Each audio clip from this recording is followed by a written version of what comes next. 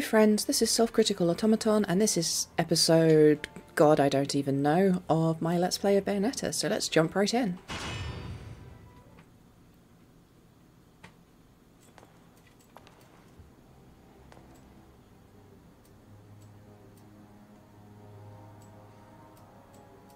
This seems awfully familiar. I'm sure this won't provoke any traumatic memories. Horrible things that happened in the Middle Ages.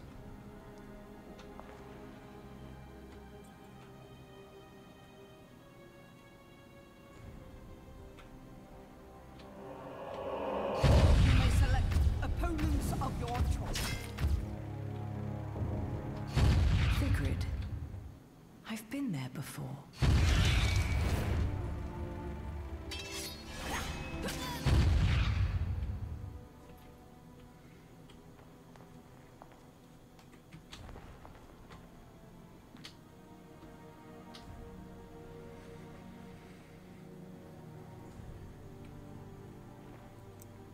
Jean? Cereza? The little one?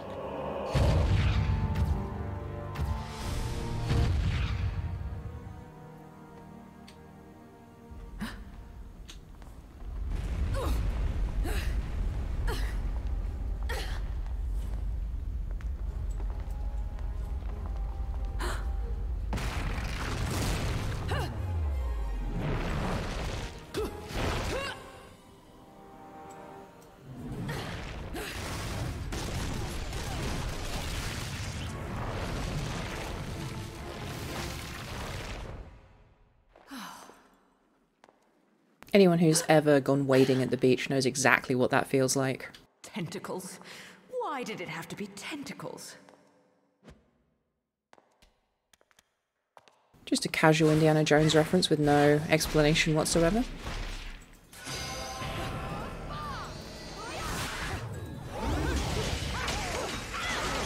So, I mean, once again, this is an example of the strangely sadistic tendency to just drop you into a fight and have you immediately dodge or take a bunch of damage. At this point, I've gotten to the stage where I'm just instinctively dodging at the end of every cutscene regardless. Which is an interesting way to be. This game kind of just provokes an utter paranoia in the player, I think. Which, maybe we deserve that, I don't know. It's also oddly consistent that it always seems to be 3 joys. It's never a different number. But we've fought them tons of times at this point, so there's not a huge amount of stuff to say. I am very amused by the fact that my having played through this once already now, having successfully completed it once, a lot of stuff in this makes sense in a way it didn't before, but I have to say it honestly just reminds me that my own interpretation of events, what I figured had happened at the end of the game, are much more strongly supported by the narrative in the game than what the developers have said is the official actual sequence of events. This is kind of bizarre but quite amusing if you ask me. Also, as far as I can tell, it's impossible to drop on these guys, which is a huge shame. I would just love to fall like a meteor out of the sky and completely destroy these things. I think that would be quite funny. So, this chapter is fairly short, I think. There's just a few areas with this really nice skybox. You drop out of the sky into, again, what seems like it should be a puzzle but isn't. It's quite simply, there are 4 things. Activate the 4 things, and then you get to go do the next stage of the mission. I think there is one actual puzzle in this entire chapter, and it might be the only puzzle in the entire game. So I'll bring that up when it happens. But, yeah, for this part, it's just, you know, press the buttons, do the thing. But yeah, so I will hopefully talk about this much later on when it's a little bit more fitting based on what's actually happening, but it's just... At this point in the narrative, I wasn't really sure what was going on. at the end of the game I was like, okay, I guess if this and this and this, then that makes sense, and therefore what happened was this. And then I was looking it up out of curiosity, and it's just like, no, the director says actually what happened was something completely different and less intuitive that's not explained in the game at all. It's actually this other whole different situation, which anyone could guess, apparently. So a bit later on we're going to meet the upgraded versions of these, which, as I mentioned before, are my least favourite enemy in the entire game, for reasons that will become very clear when I fight them. In fact, I might actually make a break from my usual tradition and record fight audio for that after I beat them instead of during, simply because they're that irritating to fight. But that won't be for a little bit longer. Before we do anything else, I just want to point out that this is another really nice skybox, and honestly I like this a lot more than the previous chapter. It feels a lot more cosmic. It doesn't have that sort of horrible crusty piss yellow filter over everything, which is not a phrase I wanted to have to say. Even the feathers look nicer. And yeah, as I went on about before, I am just a nice admirer of... I am an admirer of nice skyboxes. I think there's just... yeah, I think this is the only chest in the game with a red hot shot in it, so... I guess I don't need to have been as obsessive about collecting those as I have been. But anyway, so it's time to show off just what incredible thigh strength Bayonetta has as we rotate, what is this, an entire plaza just through the sheer thigh grip of one gyrating pole dancer.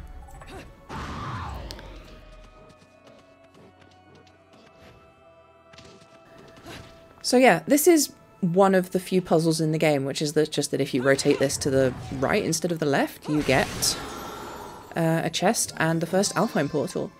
But it's, again, that's not really a puzzle, that's just something you have to notice is an option. There's not really any deduction that goes into it. Anyway, I'll be handing off to future me. Thanks, past me. You've decided to give me a really difficult challenge here because essentially this is a bonus combat challenge that is identical to one we have done a couple times already. There's not really much more for me to say about the combat challenge itself, so I'll try and ramble a little bit about the angel design. I mean, of course, this is one of the combat challenges where you just need to use Wicked Weaves, so I'm essentially just spamming the punch, kick, punch, Sharaba combo over and over and over for this entire map. It's slow and irritating, but it's honestly the easiest and kind of most effective way to do this. But yeah, so one thing I can't remember if I've pointed out, but that I didn't notice for a really long time, is that angels' faces are not their faces, or at the very least these applauds. Their faces are not their faces. What looks like a face with a bird-like beak and stuff is actually kind of an extended neck. And occasionally, you can see it just there, occasionally you get these little glimpses of their actual heads, which are sticking out of the tops of their necks, looking upwards. So even though the angel designs, a lot of the angel designs are kind of basic and uninteresting,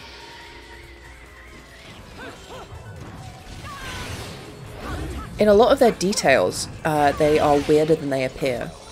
So of course we have the strange pulsating meaty underlayer beneath their alabaster stone exoskeletons, but we also have these strange protuberances, these weird heads poking up vertically, looking upwards, perhaps gazing upwards at the glory of God or something. I don't know. There's lots of like odd explanations in those sort of dogmatic ways for why things are the way they are.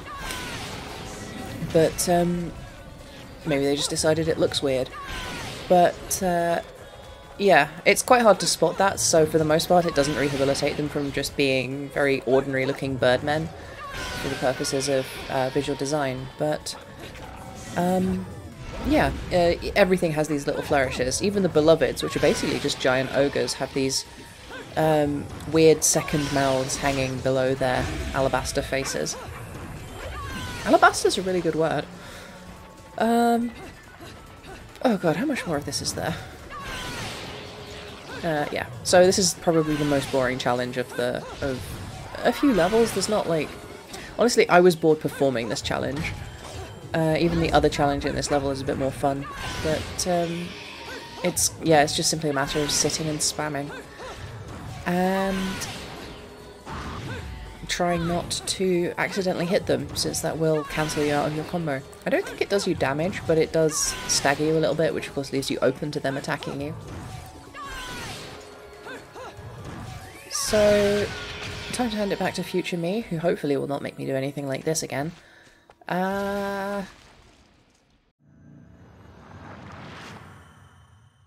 And we're back. So I'm sure that future me had a lot of interesting stuff to say about that thrilling battle with all those interesting variations and lots of fascinating little oddities. And oh wow, it was a real surprise when that other thing happened, remember? And you know, the switch around, the drama, the highs, the lows.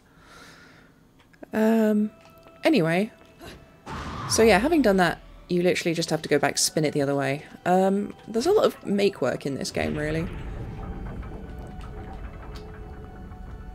Every single time she does this, it makes me want to learn to pole dance, I'm not gonna lie. Actually, now that I think about it, all of the end of level trophy award audio pieces are in fact clips from parts of the game. They're things those characters say in various scenes.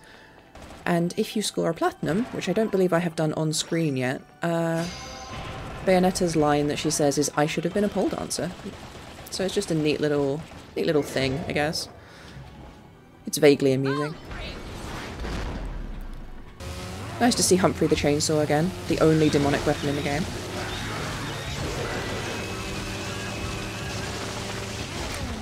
Somehow that's more extreme than most of the other torture attacks. I'm not really sure what's up with that.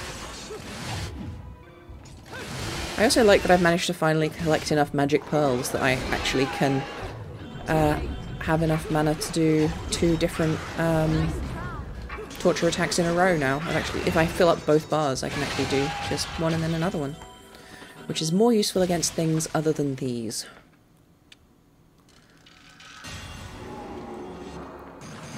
So I missed a crow that was running around here, but I'm not gathering them anyway, so that doesn't really matter. Remember, be a good house guest and smash all of your owner's pots. That is just one of the fundamental rules of video games. Always smash any stoneware that you can find, just in case it has some kind of valuable resource in it. Anyway, this guy might look kind of familiar. I'm not really sure what he's doing back. I don't know who gave him permission. In fact, it's never explained why these guys are back. Personally, I find myself wondering... Well, my initial thought was that, like, oh, okay, so they're, you know, spiritual emanations in the real world were, you know, just lesser reflections of their true forms, and, you know, they reform back in heaven after they're destroyed in the real world. But how does that factor into the fact that they literally get sucked down to hell and eaten? So I don't know if these are supposed to be illusions or constructs formed by, you know, the other angels just to make up for the fact that their powerful warriors have been removed, but honestly, it doesn't make a ton of sense that both of the bosses we fought previously come back at this stage, since they were very definitely... They were afraid of getting sucked down to hell, and then after they got sucked down to hell, it seemed like that was kind of final. Additionally, their gold filigree is faded, and instead of being covered in shiny gold, they are covered in this sort of grim verdigris colour. So, yeah, I don't know what's up with that. I don't think it's ever explained in any, like, developer commentary or anything, but if it is, and you happen to know, do let me know, because I'm really curious if there's a narrative reason for why these guys come back. I mean, I'm not objecting, because they are fun to fight, especially now that I'm more powerful than I can do, you know, just kick a million rockets into his face simultaneously, you know, as you do. Like, we all had that one friend who takes it too far, you know?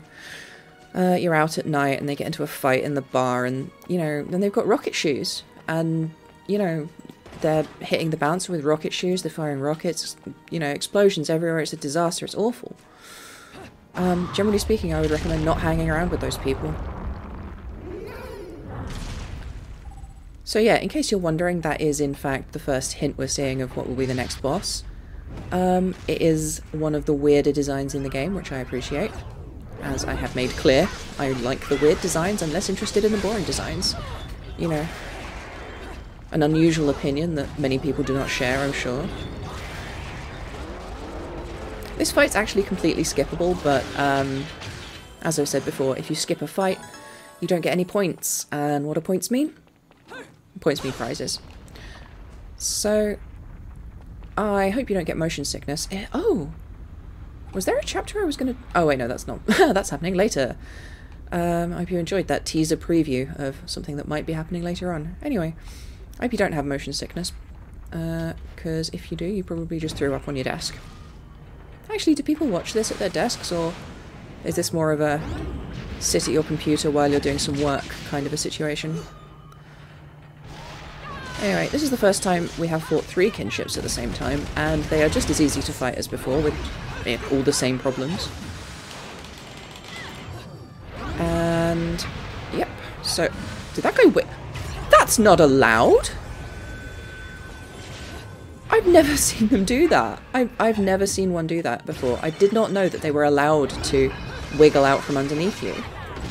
That seems extremely unfair when they are supposed to be the only platform you have available to stand on while fighting them. Really, they ought to just fight fair, frankly. But it is nice to have another look at them. They're not a very common enemy. I think there's only one, maybe, more instance of fighting them in the entire game. There might be none. So it is nice to get another look at this just weird musculature and the fact that they leave corpses. They even leave corpses here in heaven. Actually, we've only fought them in heaven. But none of the other angels do that. They just get destroyed completely. So not only do you almost never fight them, you don't really get to appreciate them in their full glory. But that does make me wonder... oh, also, this is a neat trick. So... do you remember in the previous chapter where there was just a panel floating off by itself with a chest on it? Yeah, they did that again, except this time they did not have a nice, convenient little environmental clue to let you know it's over there. You just have to hope, really. You just have to be lucky and notice. It is visible from over there before the spinning church, so if you get lucky you'll spot it from there, but there's no real actual hint. There's no direct way of noticing. Anyway, I was talking about angels, so what I'm wondering is there a difference between what happens to the angels you smash to bits, and they just die from blunt force trauma, and what happens to the angels you actually suck down to hell with your actual demon hell powers? And, yeah, when I was here before I thought, oh, I know this trick, I know what's going to happen, but no, these are just completely empty. So there's really no way to know whether a statue is going to explode and attack you, or if it's just a thing. There's also a neat trick here. If you hug the right-hand side, it's very difficult for these to hit you. So you don't actually need to dodge any of them. If you just stick to the right-hand side, you can just zoom straight through. But yeah, I mean, even Dark Souls at least had a visual hint to tell you which treasure chests were mimics, but in this, no, it's just some stuff will attack you and some stuff won't. So I'm going to about to go into the most difficult combat in this chapter, so I'm going to stop talking now, even though this isn't a Alfheim portal, and hand off to future me. So, the real trick to these guys is to just go absolutely sick house from second one. They are really, really difficult to fight for a couple of reasons that I will talk about in a second, but what I have discovered is that the way to get past this combat encounter is to, as they spawn in, immediately corner one, and if you start a combo before they are able to finish their spawning animation, you can trap them in that combo long enough that you get their health down far enough that you can probably get a torture attack to kill one of them, or almost kill one. So if you manage to abuse the camera to lock the other one out of being able to fight you immediately, then finish spamming that combo and then torture attack, then you can wipe one out quickly, which lets you take the other one out more easily. The reason why these guys are a huge pain to fight is because, as far as I can tell, Witch Time does not work against them, and they are just as fast, just as deadly, just as able to dodge out of your combos and cancel your combos, and trap you in their combos, as are the unupgraded versions of them. So, for all I've been talking about how frustrating the unupgraded versions are to fight all throughout this game, these guys are, like, identical, except also you don't have the advantage of wailing on them during witch time. So, yeah, they are pretty tough. But if you do go, you know, sicko mode really quickly and just blast them down, then it is a lot easier. And that's all for them. In case you've been wondering what's been happening to these guys, it's this, apparently. What happened to Mummy? Well, you see, she just went to look for something, that's all. I can't believe that witch, placing a poor helpless child under her spell. If she did anything to this little girl's parents, I swear. Okay, buddy. Have you ever seen a child just absolutely beef it? Mommy! No need to cry. We'll get you to your mom in no time. Just a child completely untriumphantly face-planting? Here, I've got some candy if you want. Isn't that the same, like, combat-enhancing damage boost candy that Bayonetta's always eating? Is that why she's like this? Did someone give her combat drugs as a child? What is this? It's yummy. I don't know. It's candy. Strawberry, I think? Hey, Kitty, I've got some yummies. Would you like some? Is that cat your friend? Yes, he is. His name is Cheshire. He's cute, isn't he? Cheshire. What a stupid name. Well, so much for taking the highway. That just means we're gonna have to find something else. It does make sense that baby Bayonetta wouldn't know what candy is, since she literally predates the presence of sugar in Europe. Now, all I have to figure out is what to do about you. So, Cerecita, that woman's really your mom? Uh-huh. My mummy is strong, and she protects me from scary monsters. Monsters? I don't think you know who the real monsters are. Huh?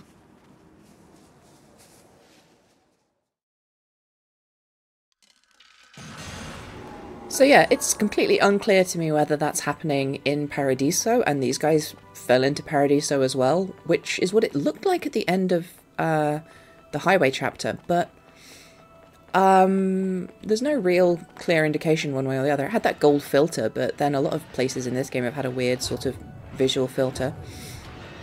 So yeah, there's one more Prince of Persia hallway here to get through. Actually, I should...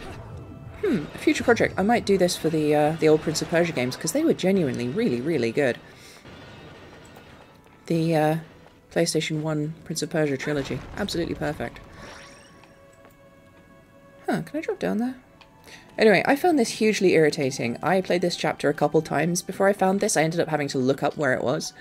But there's no real hint that this wall is smashable. But if you do smash it, you come over here for a bonus combat, which is completely missable if you're not careful. And can you guess what it's going to be? Yeah, it's going to be 2 more of these bastards. So, time to hand off again to future me. I did actually forget before that I would have to fight these guys here. I remember there was a combat encounter here. I didn't remember. I don't think I remembered that it was 2 more of these incredibly frustrating guys. But I managed to display the principle I talked about in the previous encounter a little bit more clearly here. I didn't manage to pull it off in the previous encounter. I did, in fact, not, you know, trap them in and wail on them to wipe one out before the other gets to do anything. Here, I get a little bit closer to matching that ideal, although I don't quite manage to stick the landing and finish him off. As you can see, though, 1 more hit in any of those combos would have taken care of him in the initial salvo, which would have left me in a slightly better position to fight this one. I think they might move slightly faster than the other versions of them, however, I'm not actually sure. So I do actually use a safety item here, just because I didn't want to end up using a red hot shot and take a death. But fortunately the rest of the combats in this chapter, the 1 remaining combat, is It can be kind of frustrating, but it's a lot easier than fighting these guys. I suppose witch time becomes kind of a crutch, and enemies like this are supposed to shake you out of relying on it too much, but honestly it feels like such an integral part of the combat that it's odd they remove it. And that's all for them again. So when I said the last one was the hardest, this one's actually slightly tougher for assorted reasons that I hope I just talked about. But yeah, I completely forgot that I would have to fight these two. I came over here for the chest. So that's a stroke of luck that I didn't accidentally miss a bonus combat. Anyway, unrelatedly, I guess, well, relatedly, the end of the level's just over there, so I'm going to go to the shop real quick. Not for anything in particular, I just want to grab some upgrades. Take care of my babies, will you? Some people may have a thing for the 45. I think we have seen all of these now, but he seems to say that one more than the others. I'm not sure why. So I could buy an item of various sorts, but instead I'm just going to completely buy out the rest of the health upgrades. I can afford to get, I think, all of the remaining health upgrades here, so I might as well. At the very least, it'll make it less likely that I have to use a red hot shot. So, yep, so that's all of them, I think. I might as well spend a little bit more on another moon pearl as well. But yeah, so that means that all of the remaining health upgrades in the game are from environmentally, you know, obtained power-ups. So whatever other money I have, I can spend on whatever I like. Anyway, it's time for this chapter's first section of backtracking. I think it's the only section of backtracking. If you time that right, you can sprint all the way along without getting hit once, but I'm an idiot. So hopefully the same is true here. Nope, I got hit. Okay. Regardless, oh, hey, that's interesting. So, you remember how I bought the breakdance move and then said I will never remember to use this, and then proceeded to never again use it? It's especially amusing when you combine it with the rocket launchers. Anyway, time to dive into the final combat challenge.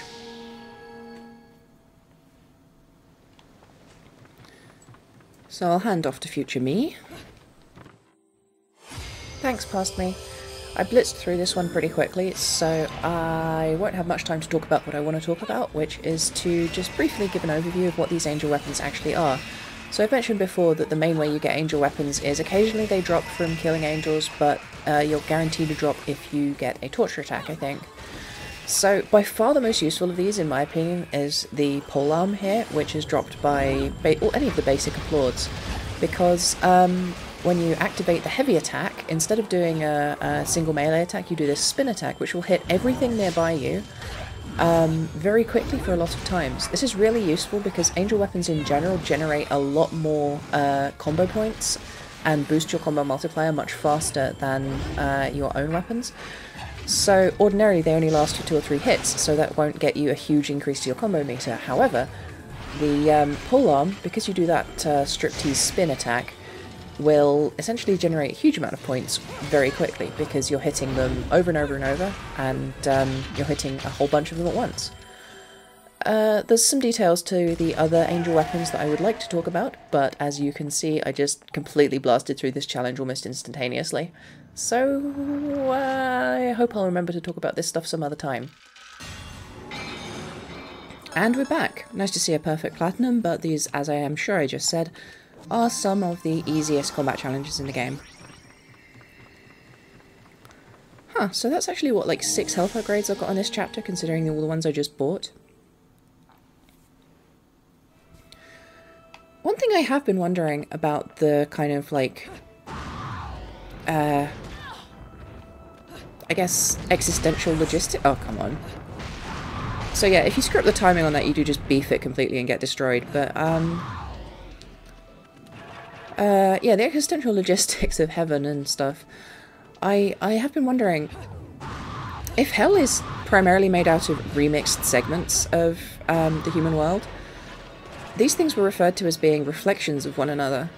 Does that mean that Earth is essentially the core reality and the others are like fractioned versions of it? Because heaven seems to have a lot less consistency, a lot less sense to its kind of overall design.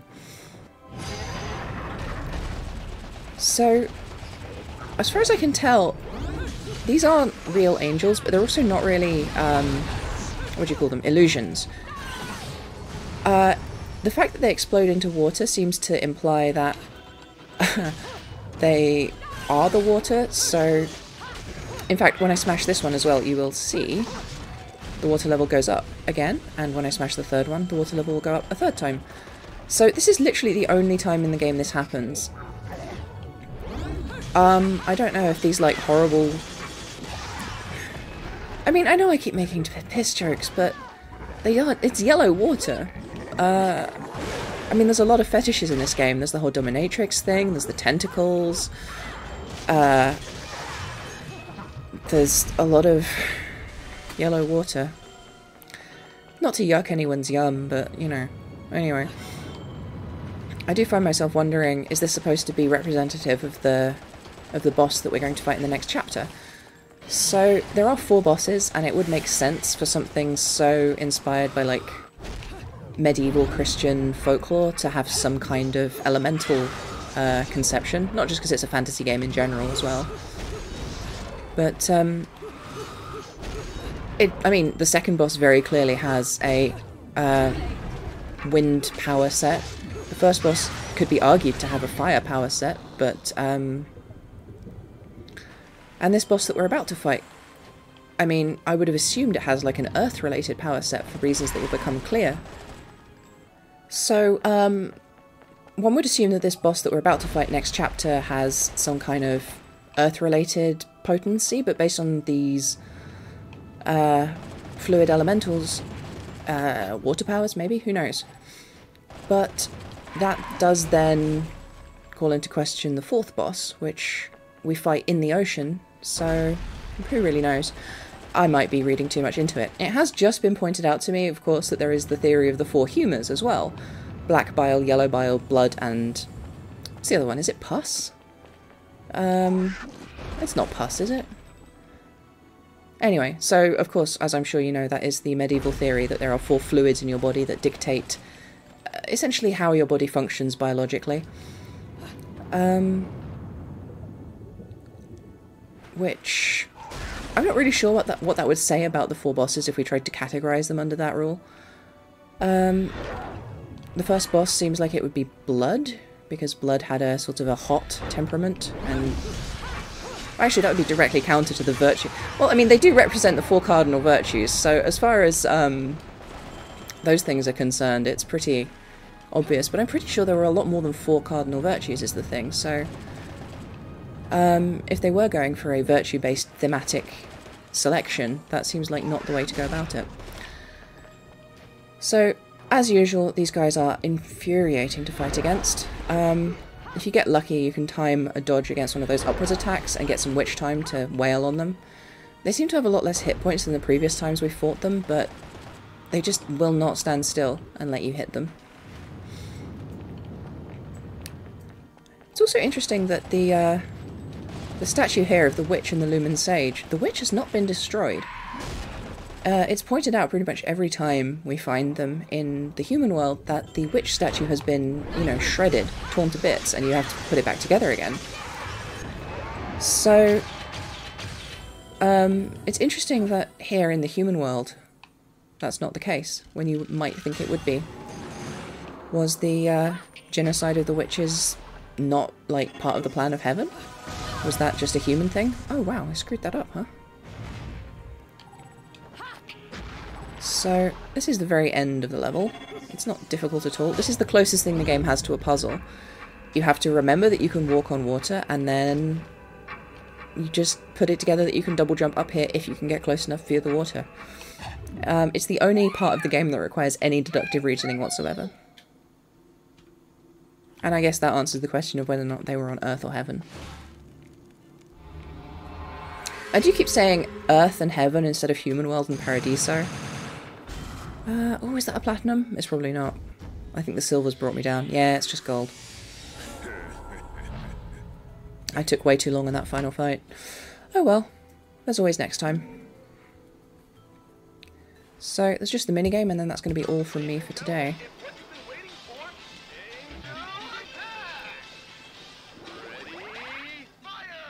I will refresh my knowledge of the 4 humours and see if I can come up with some kind of extremely spurious typing to compare the 4 main bosses of the game. Although, what would Jean be under that? Obviously she's exempt from the whole thematic typing, so she's not part of the same organisation. But, yeah. Bonus points to anyone who guesses how many... Wait, no, I did that joke already. So, completely ignore what I was about to say, I guess.